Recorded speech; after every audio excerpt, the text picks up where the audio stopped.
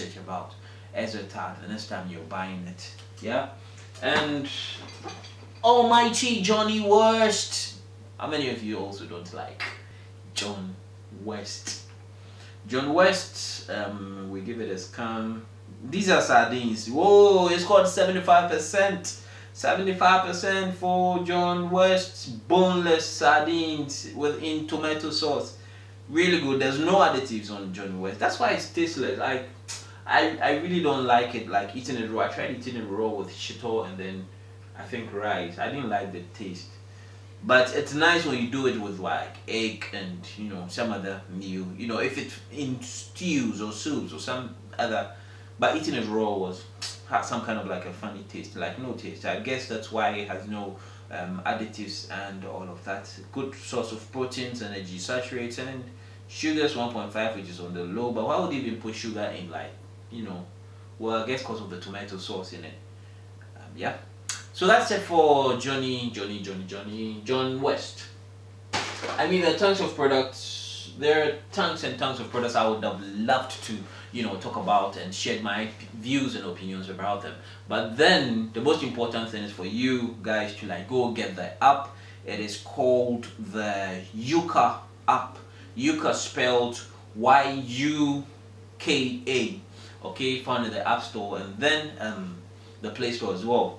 And the beautiful part of this is after searching, you know, going through all of the products, it gives me, you know, it gives me an idea of what I'm looking for, and then if it's bad, it gives me an alternative, you know, an alternative product I could choose rather than the one that is hazardous to my body. Like Milo, I tried Milo tin. You know, we have the Asian Milo and we have Milo made in Ghana, and we have, you know, those ones that come from like the African Nestle, but Nestle in Africa, and then we have the Asian ones. The Asian ones are very poor, really poor.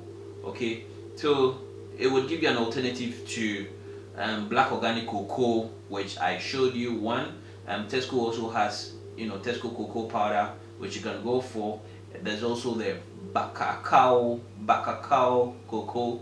I haven't tested that before. Find that cocoa powder. You know, it gives you a lot of alternatives, okay, which I think is like really beautiful. And there's this product I also tried, hemp hand lotion, which was really bad and poor, has paraffinum liquidum, and then which is bad for the body. It suggests all other alternatives for you here. And so I think you might want to go ahead to, you know, get this product, find out their ratings, if they're good or bad, find out exactly what they contain and how and what the effect will be if you're using them or if you're consuming them. Okay, I hope you guys enjoyed this video. I hope to see you in yet another video where we talk more about, you know, everything marketing, everything products, everything everything that excites me about brands. I'll see you guys later and have a blessed day. Have a beautiful day. See you in another video yet again. My name is Charlie. I'll see you guys. Yeah, bye bye.